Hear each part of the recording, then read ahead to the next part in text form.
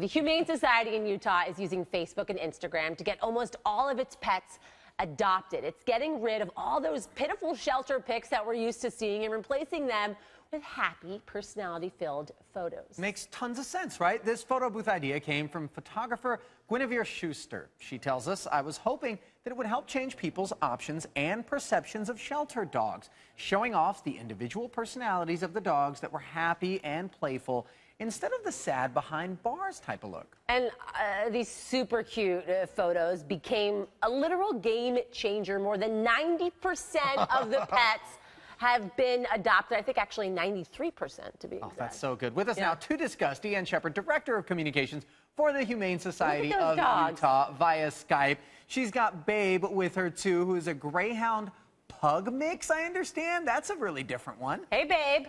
Not, you know, I'm talking to the dog. I mean, you're a babe too, but, you know, it would be awkward. Deanne, you know, we were talking about this earlier, and if you were putting a dating profile up online, you wouldn't put sad pictures of yourself, so it's kind of self-explanatory almost why it is that you guys would have chosen to start taking better pictures attractive of these pictures animals. of dogs. Yeah, what kind of feedback have you guys been getting?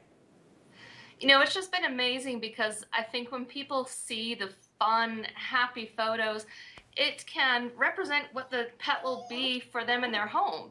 And so we've had fantastic feedback. We can literally put a picture up of a dog and have people coming in within a couple hours to adopt. And that's just been a game changer for us. Deanne, what was your adoption rate before you started doing this? You know, in 2013, we did over 8,000 animals. And in 2014, when Gwen started doing these photos, it was over 10,000. Wow. So we definitely attribute a lot more the popularity. It's just being able to get the animals out through social media has been a game changer as well. And I think it's definitely grabbed the attention of people to, you know, within the media, start doing more stories such as you, like a 20% to bring the increase. attention to the animals. So I think it's a big difference for people to understand that the shelter animals we have are not bad pets. No, of course not. They're not all depressed. They don't all have problems. And Deanne, the posting doesn't stop with you guys and your photo booth stuff. We see posts of people who will, you know, go and adopt the dog within hours, like you said, or cat, like this one of how Janie, a 5-year-old lab, was adopted.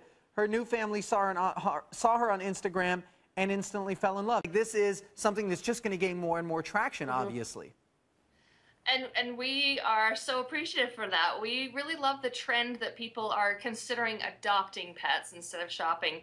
And that's what we want to really convey, is that these animals are not bad animals. It's not like shopping for a used car. You know, you don't need to go buy a new one to get quality. Most of the pets we have are owner surrendered.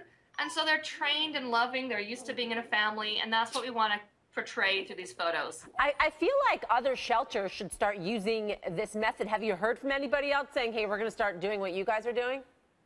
We've definitely had some other shelters reach out to Gwen, and she has been consulting and trying to help them set up the same type of process to get past taking the intake photos that make the, like you said, the dog look kind of sad and depressed and pathetic, and showcasing the personality to really come through and show people what the dog's like. Thank you so much, and thank you to Babe as well. Listen, check out the Humane Society of Utah's Facebook and Instagram page so you can see videos like this one of puppies playing. It is the cutest video in the entire world. What a great way to end this Friday. Keep it here, everybody. That is what we leave you with.